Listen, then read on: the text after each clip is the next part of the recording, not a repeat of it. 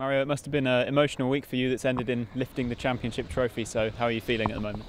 Yeah, I'm happy to be honest. I think obviously we achieved something extraordinary and it's a good finish for me personally. So yeah, I'm happy that obviously we reached the championship, so the promotion, sorry, and yeah, just nice. And you must be proud that you contributed to some key moments throughout this season, some late goals earlier on in the season at Carrow Road as well.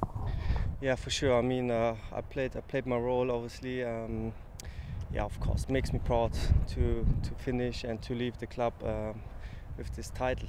Yeah. What was it like today? Because Alex said it was kind of maybe a little bit difficult to focus on the game today with everything else going on. I mean, he's speaking for himself. So no, I was quite focused to be honest. I think I haven't played for a while now. Or I haven't started for a while, so I was also pretty excited. Tried to focus and to win the game, and yeah, I might not realize it yet, or how do you say, yeah, might not realize that I'm actually like leaving and possibly see all the people the last time or something. But yeah, but it is like this, so can't change it. You're going to continue to watch Norwich in the future, in the months and years to come? Yeah, for sure, of course. I will be in touch with plenty of people and obviously wish the club nothing but the best.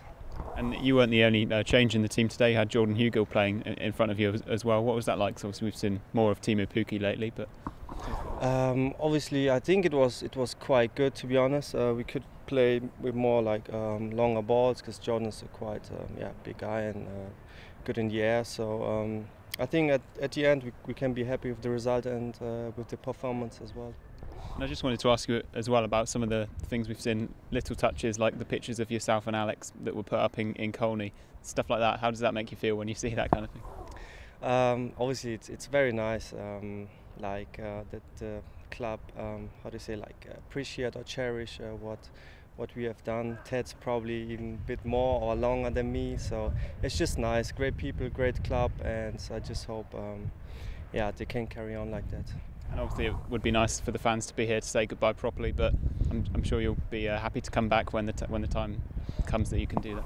Yeah, I always say it's not a goodbye, it's probably a see you later. So yeah, once the fans are back, hopefully I get an invite to say goodbye to the fans, or in person then, yeah.